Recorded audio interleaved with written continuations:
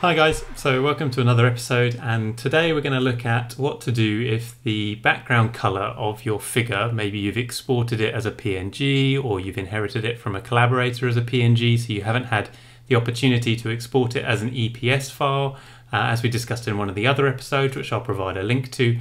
So that's the ideal, export it as an EPS file, but under some circumstances you might inherit a PNG and the background color of your PNG image, for example, the background color of your figure, maybe doesn't match the same hex color code in the background of After Effects, and you still want to use that figure. And so this might be an example as we're demonstrating here, where these two color codes are exactly the same. In After Effects, I've set the cyan color code to exactly the same hex color code to this ggplot export from RStudio.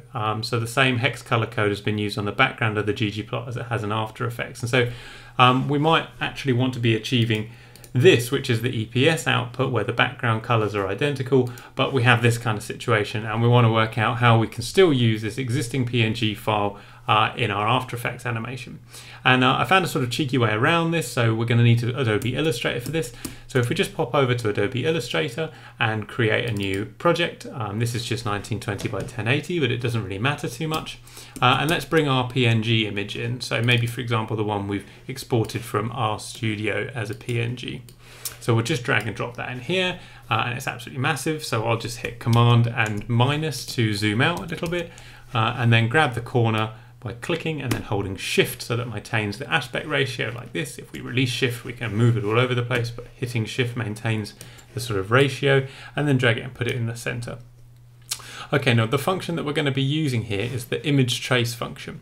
Now, if you can't find this, if you just come up to Window and come down here to image trace, and this little tick will appear, and so should the window, and this is what we're going to be using.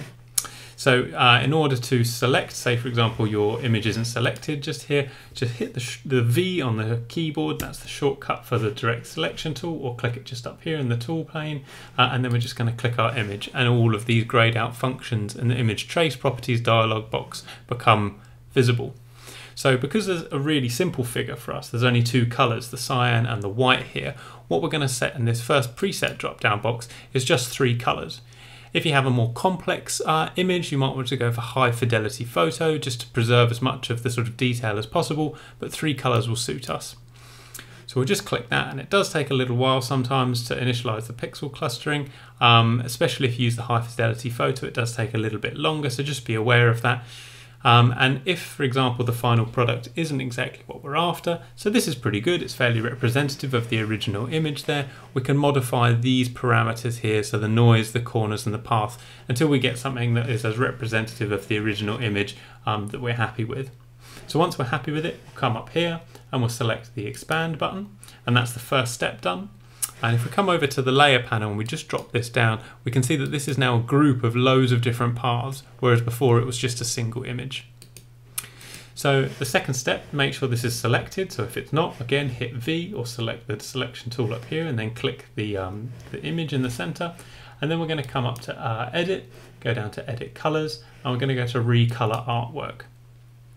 So in here we'll see the colors that our image is formed on. And in this first one here, we're just going to double click and we're going to enter in the hex color code that we want it to look like. So the hex color code we've been using for this as the background in After Effects, and the hex color code we actually set in ggplot before we exported this as a PNG was 004040. That's our cyan color. And then if we hit OK, you'll notice that the color of the background of the plot changes. If you've used high fidelity photo on this image trace, for example, just a little note, if you come over to colors and you select the drop down box, you can select the number of colors that you want to change, and all of the different colors will appear here, and you can go through and manually change and alter each color one by one. So if we click OK now, that should be everything we needed, and we'll come up to File, then we're going to export this, Export As, and we'll export this as another PNG. We'll call it something creative like rplot version 2. And we'll click the export button, making sure that we've selected PNG from our format box here. 300 ppi is more than sufficient, and I tend to leave the background color as transparent, although you have an option of black and white just there, depending on your needs, and click OK.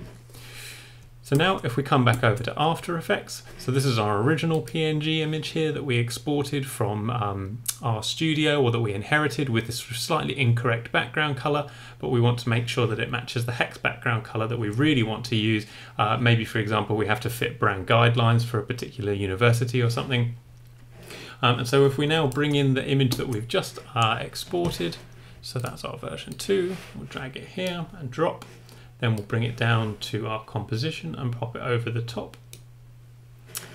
That's rather large, so we'll just zoom out. Again, as before in Illustrator, if we grab the corner, click Shift and drag in, we maintain the aspect ratio and just rescale that. And then if we zoom in again, hopefully we'll be able to see that, if we just turn the one off underneath, so we'll be able to see that the image that we've now created is the same color as the background color.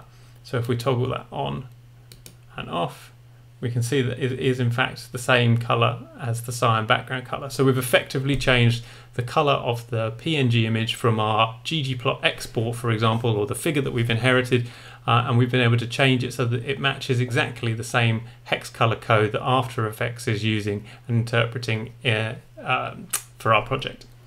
So I hope that was useful. If you've got any questions, leave them in the comments, and don't forget to subscribe for more tutorials. Cheers!